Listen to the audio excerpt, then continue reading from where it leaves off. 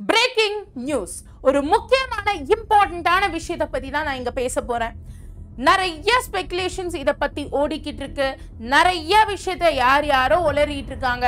ஆனா உண்மையா என்ன நடந்துச்சு? நம்மளோட நீட்ல ஒரு மேஜர் சேஞ்ச் வந்திருக்கு அப்படின்னு சொல்றாங்களே, அது என்ன அண்ட் அதற்கு நீங்க எப்படி ரெடி ஆகணும் அப்படிங்கறத தான் நான் இந்த ஒரு வீடியோல சொல்ல போறேன்.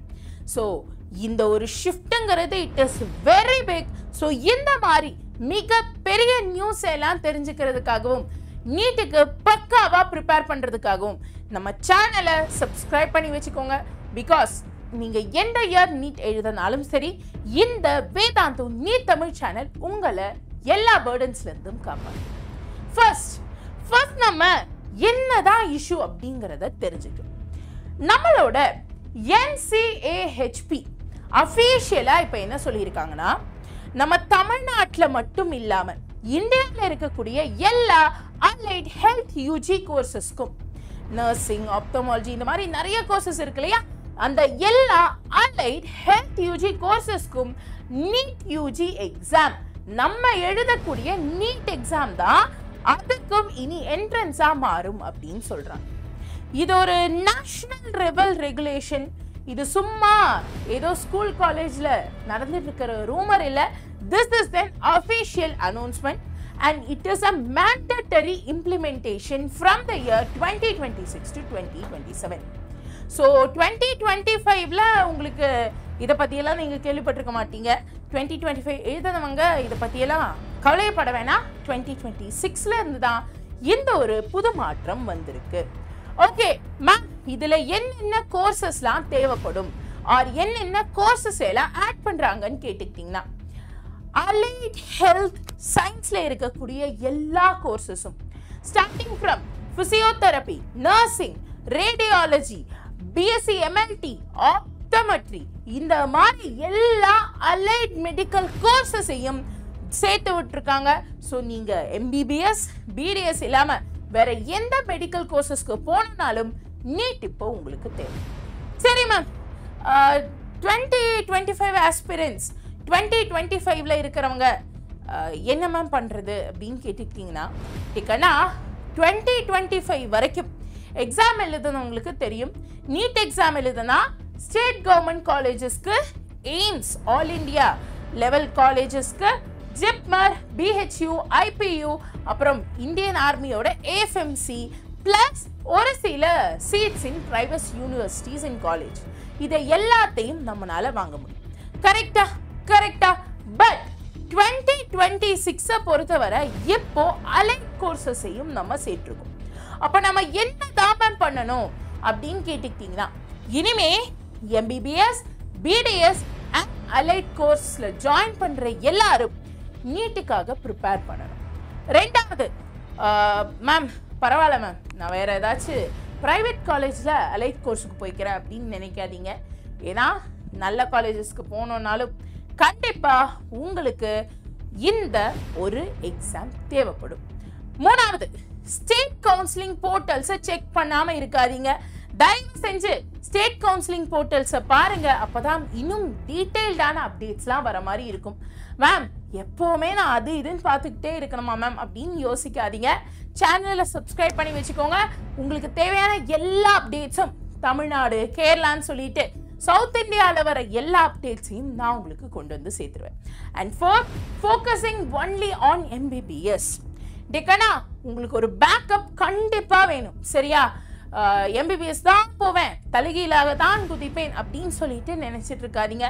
மை டியர் டாக்டர்ஸ், MBBS கூடவே சேர்த்து உங்களுக்கு இப்போ நீட்ல நிறைய ஆப்ஷன்ஸ் இருக்கு.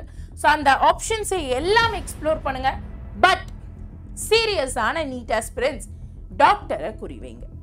ஓகே, இப்போ மேம் இதுக்கு நாங்க எப்படி கேரண்டீடா இருக்கிறது? ஏன்னா மேம் ஆல்ரெடி JEE சீட்டு அதிகம்னு சொன்னாங்க. அப்போ நீட் சீட்ஸுக்கும் அதிகமான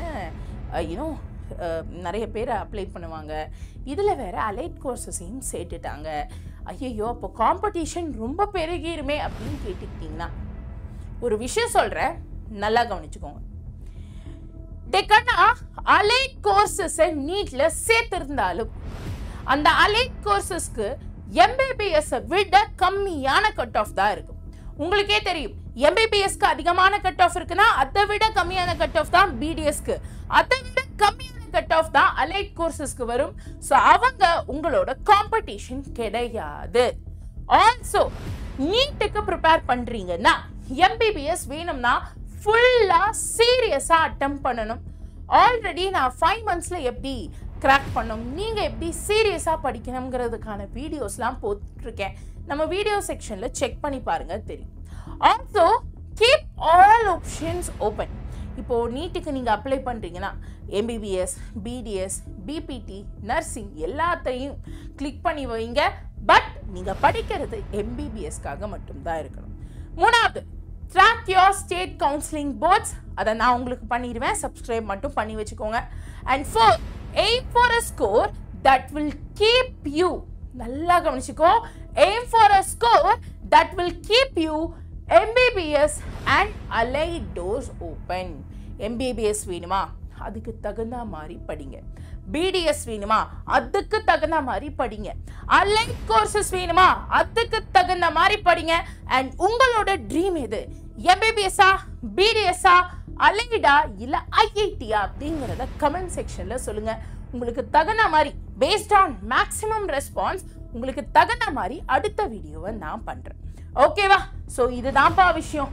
ஸோ இந்த வருஷத்தை காப்பாற்றிக்கணும்னா நீங்கள் நல்லா படிக்கணும். அதுக்கு தான் நம்ம சேனலில் டெய்லி ஈவினிங் 7 மணிக்கு பிரேக்கிங் நீட் போயிட்டுருக்கு. இன்னைக்கு கூட என்னோட லைவ் இருக்குது. அது கூடவே சேர்த்து காலையில் ஒரு கிளாஸு, மத்தியானம் ஒரு கிளாஸு, சாயங்காலம் கொஷின் ப்ராக்டிஸ்ன்னு சொல்லி எக்கச்சக்க விஷயமத்தை வந்து நம்ம வேதாந்து நீட் தமிழில் கொடுத்துட்ருக்கோம். ஸோ அதனால் சேனலை முதல்ல சப்ஸ்கிரைப் பண்ணுங்கள். நாங்கள் இருக்கோம் உங்கள் கூட. ஸோ அதனால் சப்ஸ்கிரைப் பண்ணிவிட்டு இந்த ஒரு குடும்பத்தின் அங்கமாக மாறி படிக்க ஆரம்பிங்க. ஆல்சோ உங்களோட ட்ரீம் எது, MBBSஆ, BDSஆ, IITஆ ஆர் அலைட் சயின்சஸா அப்படிங்கிறத கமெண்ட் செக்ஷனில் சொல்லுங்கள். எனக்கு ஒரு கியூரியாசிட்டி, நம்ம சேனலில் தமிழ் பசங்க மட்டும்தான் பார்க்குறாங்களா அப்படிங்கிற மாதிரி ஒரு கியூரியாசிட்டி இருக்குது. ஸோ நீங்கள் தமிழ்நாடா இல்லை வேறு ஏதாவது ஸ்டேட்டா அப்படிங்கிறதையும் கமெண்ட் செக்ஷனில் சொல்லுங்கள். Let us have a healthy talk. And with this, thank you. Have a great day.